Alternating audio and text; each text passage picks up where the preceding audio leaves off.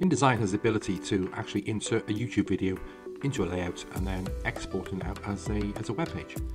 Now, this ability is going to be via what is the share option from YouTube, but this can be the same for any other particular web content that uses what we call iframe code. So the way about this is I want to insert a YouTube video inside of this particular layout. So what I'm going to do is go to YouTube, find my video, I'll just hit play to that. Okay, so what I want to do is take that and basically put a smaller version of it into an InDesign layout and export that, as I mentioned, to a web page. So what I'm going to do is click on the share icon, and then I can use what is a normal copy, but that will be the page itself and all what we call the furniture around that particular video.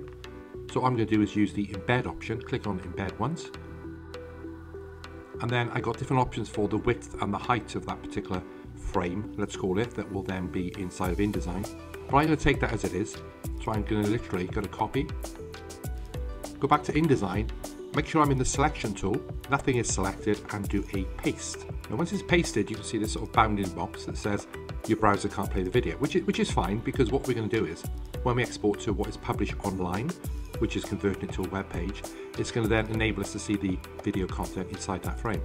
So what I'm going to do is make sure that that is horizontally centered.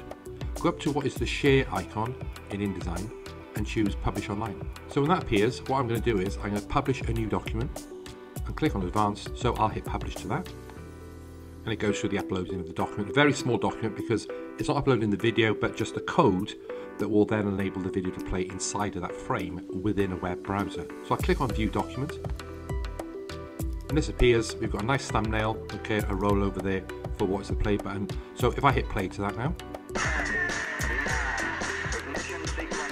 so that's how I can take video from what is YouTube and then publish it online.